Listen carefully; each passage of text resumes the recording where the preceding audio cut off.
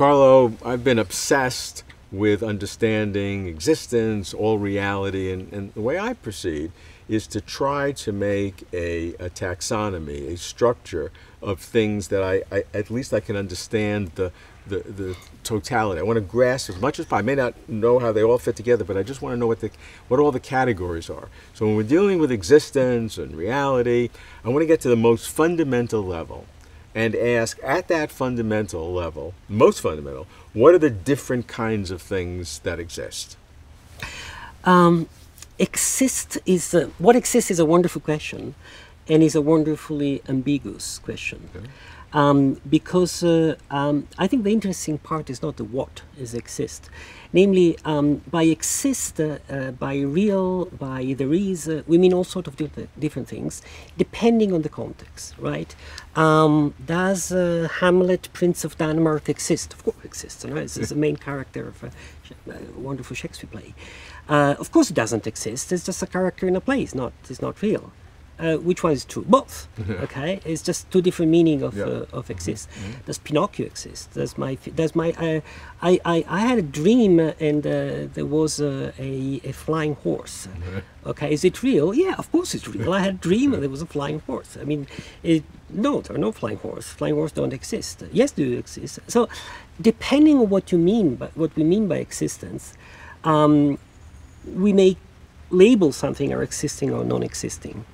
And a lot of discussion about what exists and what doesn't exist, it's only about, people using existing in different manners. Okay, but we can do a hierarchy. Like we look at a tree, does the tree exist? Of course it exists, but it's not fundamental.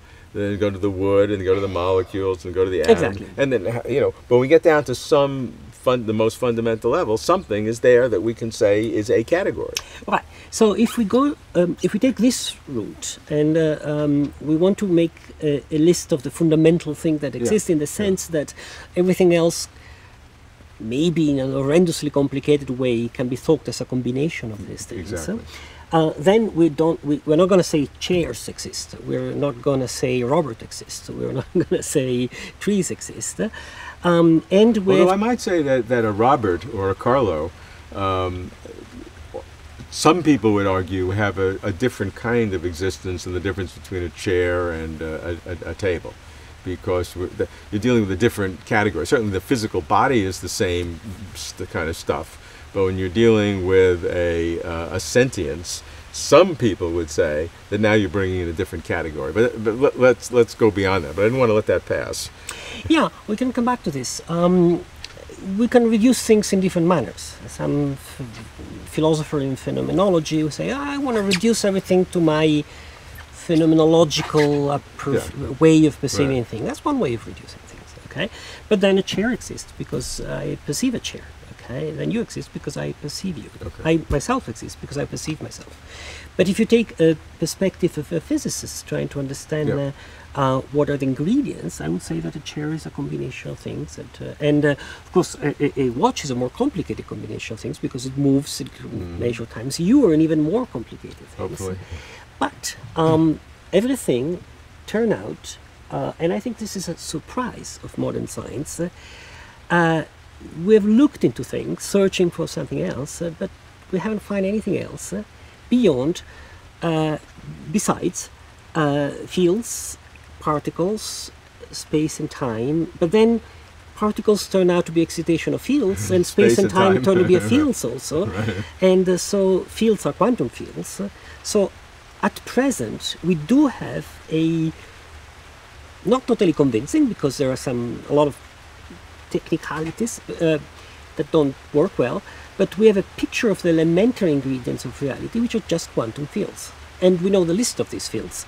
The Dirac fields, the Young-Mills fields, the gravitational fields, and maybe the Higgs fields, and basically that's it. As far as we know, everything is made by these things. And if quantum field, it's not stuff in the sense of water or wood. Right. It's a complicated happening of quantum events. But it can be described mathematically. We sort of know how to deal with it. So I would say, from this perspective, that's what exists.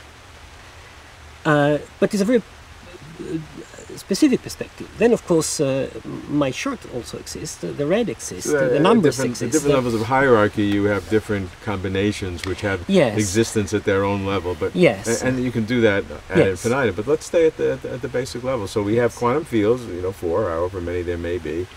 Some people say that those may be derivative from something more fundamental, string theory and other mechanisms that give rise to these quantum fields.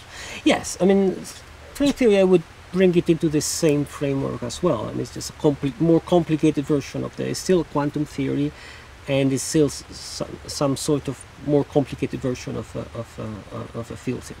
It's still something whose main excitations are either particle or strings or membranes. And in loop quantum gravity, which I think is a more radical step, space and time, what we call space and time themselves, is a quantum field, right? So it's also made by quanta, small quanta. The beauty of quantum fields is that they have a field-like character. They're diffused, but they're quantum. And so when you interact with this, they behave granularly. That's why matter is made by atoms, by protons, electrons, quarks, particles. So particles are excitations of field. And space itself, because of quantum mechanics, I believe, has a granular structure. This is the key inside of loop quantum gravity. So it's the same that's kind of stuff. controversial, obviously, and time as well. And so time comes in little quanta like everything else at a very small Planck level. Or whatever. That's right. And so just to clarify that for us, so space and time, how big are the quanta in space? 10 to the minus 40? 10 to the minus 33. 33, which means very small. Well, compared to the Planck length, it seems fairly large. How about time? 10 to the minus 44 seconds. Okay, so very small, much smaller than anything we can hope to measure right now. All right, so this is one way of thinking about it. Now let me just throw out to you some other kinds of stuff that are in the universe and see how they relate to the quantum fields, such as events and the change of events that occurs within the quantum. Is that a fundamental thing? Is that just a derivative of your quantum fields, or is that something that has sort of an independent existence? That's one. I'm going to give you a few of these. Another are abstract objects, mathematics, sets, logic, all sorts of things, universals we say. Is there such a thing? And if so, is that another way to classify the totality of existence? Because certainly abstract objects are not derivative from quantum fields. Let me separate the answer. As far as events are concerned, I think that we do understand quantum fields in terms of events. Quantum fields manifest itself as a sequence of events. A photon that arrives somewhere, this light arrives at me and the photon strikes here. That's what quantum field is the arriving of the photon, which is a discrete quantum event. So quantum events are part of the story in which we understand quantum fields. Much more complicated is the answer to your second question. I mean, what about abstract objects? Again, I would go back to the ambiguity of the verb to exist. There is a possibility of using it in the large possible manner, which is Quine. Quine defines existence as something basically you can quantify upon. You can talk about. You say this is about it, or there is one of this. Namely, he tries to read existence from our language. There is a sort of linguistic definition of existence. Everything we talk about exists because we're talking about it, right? I think this is fine, but it's just a use of existence very large, and then everything comes in. We can put all sorts of stuff in. Yeah, but the point is, what is fun? If we do that, what is fundamental? What I think one mistake that we commonly do, and that creates a lot of philosophical confusion, is that we use language for talking about things, for naming action, naming things we do, naming the logic we use, and then we take the name that we use as entities. And then we ask, where are these entities? Okay, I count things. Okay, it's 1, 2. Okay, so 2. I said 2. So what is 2? Where is 2? 2 is not in space-time. So there's an entity which is 2, which is where? And then we get confused. 2 is an entity, but it's not in space, it's not in time, it's not in physics, where it is. So what you would be saying then, which is just my counting. Which is a position, is a deflationary approach to abstract objects, which says that abstract objects are the result of a linguistic sense, and that linguistic sense comes from a sentient brain and mind, which in turn comes from evolutionary process, which gets back ultimately to the quantum field. So it's long, certainly not a fundamental property of existence, abstract objects, but actually a long way derivative in there. I mean, that's a view. It's not everybody's view, it's your view, right? Absolutely. You're asking about my view, right? Yeah, you're right. Exactly. I'm a strongly anti-Platonist in mathematics. Okay, there is nothing wrong. That's fine. That's fine. That's a very strong. Since we are, that's why I started from the flexibility of the word, use of the word to exist. Yes. There's nothing wrong in sort of agreeing in our community to use exist in a different sense, right? Suppose I'm interested in soccer, which I'm not, okay? There exist rules of soccer, okay? So there's a set of rules, they exist, okay? They're there. They've been written in some, we can debate about them, we can change them, we can make them, we talk about something existing. The rules of how do you play soccer. But does this disturb me as a physicist that there's a sort of wrong way between the rule of soccer and atoms and quarks? No. I mean, we just agreed on these things and we use them, and then we are bound to them, right? Laws, we are bound to laws, the Constitution, ideas, liberty, freedom.